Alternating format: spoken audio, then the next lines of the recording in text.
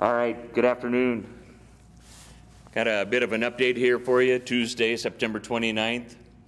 The Trinity County Sheriff's Office has issued an evacuation warning for the area here north of 36, where the South Fork Trinity runs north up here. So looking for the Bear Wallow area and Print Mountain area is now under an evacuation warning. Rowdy Bear, I'm talking to you guys in there. So this is a warning, and that means you need to get ready to go. And if there's people that need a little extra time to go, children that need to go, if you got large animals, small animals, something that's going to need arrangements and a little more time to make it happen, I would seriously be thinking about getting out of there now. And looking at the road system and such that's through the forest up here, there's not like you're going to be able to jump on a highway and go. It's going to take some time to get out of there. So I'd have a plan, and I'd know what I was doing, because when an evacuation order comes, it's time to go. And please, you know, we're seeing what's happening in Ruth and what's gone on with folks that have not left. And that's becoming a real problem, and it has been a problem, and it's going to continue to be a problem. There's a reason that it's an evacuation order. It's for your safety and for the safety of the firefighters. So the fire's been active here on the north side of 36, still staying on the north side of South Fork Trinity, but there's a lot of good fuel up here, and it's backing into the wind. Our winds are starting to come around towards the northwest, like the weatherman Brooke Tabor was telling us. So we're getting that, but very dry and terrain driven. It's backing into the wind. It's wanting to work its way north. So working with the county sheriff, we've designated this as a warning area. I'm going to have information officers tomorrow headed into Hayfork, and I'm going to have them go ahead and come on out here to High Palm tomorrow too, so we can start getting some fire awareness and such going up here, because you guys have seen fire before, and you know how it's going to move through this country.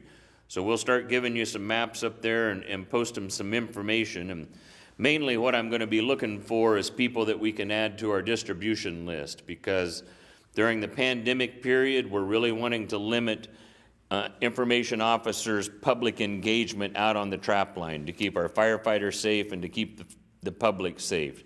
So we might designate a spot or two where we can put an information board, but mainly I'm going to have them out there looking for emails and such, to where we can email you the information and you can choose to print it out and share with your families and friends. If you're a business that is interested in printing out and displaying information, you can contact me through the email for the incident, 2020.elkhorn@firenet.gov. So we'll repeat that in the comments below, or in the paragraph introducing this, but just want to let you know that we want to make sure you're getting the information up there as we're producing it. If you're seeing this is one of our really good avenues for getting information out. Still busy in here around the area of Ruth. Firefighters are doing the best work they can in there. The wind's coming around, and things are looking good, but we just need to be prepared. So tonight at 7:30, come back here and we'll have our incident commander, Karen, our operations chief. I think it'll be Karen if she's free this evening. Our IMET will be here, our F-band, Chris and Brooke Tabor. I think Ed Priestley's going to have information for us from the Trinity County Office of Emergency Services.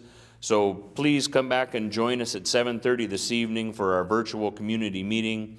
It'll be available on the Shasta Trinity National Forest Facebook page, along with the Six Rivers and Mendocino National Forest Facebook pages. Same type of format. We'll take your questions in, fire related to my subject matter experts that'll be here. My information officers will be collecting those questions, and Kale will be feeding them to our presenters. So tell your friends, tell your neighbors.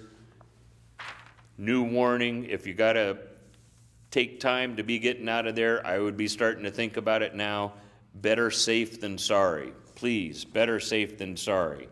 We've all seen the news. We all know what's happened over here at the Zog fire.